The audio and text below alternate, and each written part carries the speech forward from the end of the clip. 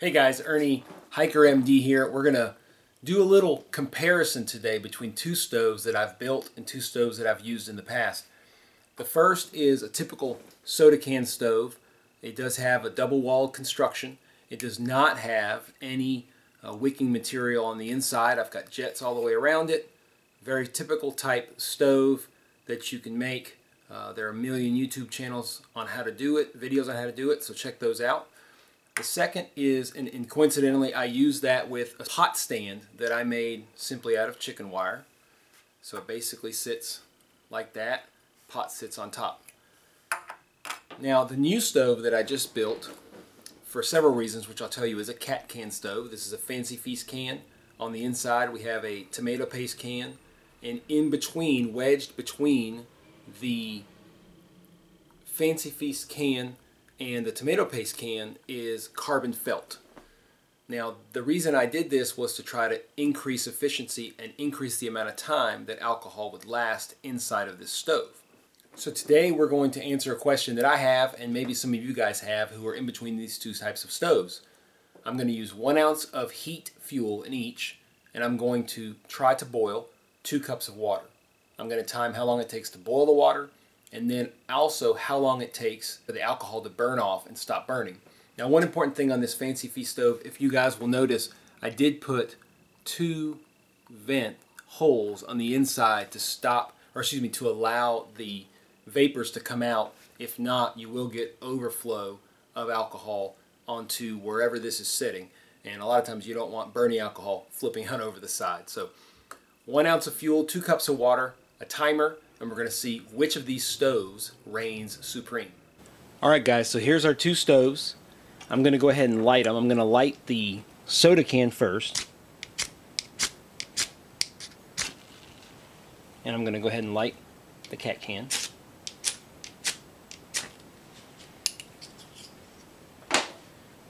Now, one thing that's immediately noticeable is that the cat can is essentially ready to go right away. I have to wait for the soda can to bloom. I'm going to go ahead and start the timer. I think it's reasonable to use it at the same time because part of the part of the soda can is waiting for it to bloom. And there it is. So we're going to put our cup on. One thing that I will note about these two is that the cat can stove is very efficient on staying on the bottom of the cup, whereas the soda can seems to, as you can see, shower the flames all along the sides, and I think it's less efficient than the cat can. Again, we'll notice, and it's clear, that the soda can stove certainly seems to be much hotter and is much hotter, but much less efficient. That's a lot of the reason that I believe that the cat can stove is so much more efficient. I'll note that both were filled with 1 ounce of heat prior to starting the test. Just to emphasize the efficiency and the targeting of the flame of the cat can stove, I can easily put my hand here and I don't feel anything whatsoever. Now, I won't keep this here very long because it very quickly gets hot. You can see the flames flipping along the side of the Esbit pot. Over here on the Toaks 750 milliliter pot, it is just hovering on the bottom and really doing a good job of sticking the flame to the bottom of the actual pot. Now, I will say that I'm very well aware that my can stove is probably not the most efficient model. It does not have any kind of wicking on the inside, and of course that grants the cat can stove a lot more efficiency because it has the carbon felt. Now, as we can see right now, I'll turn my phone back on for us.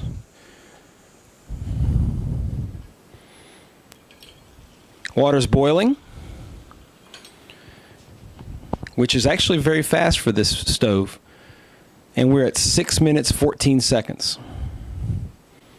We are now at 7 minutes, and the soda can stove is out.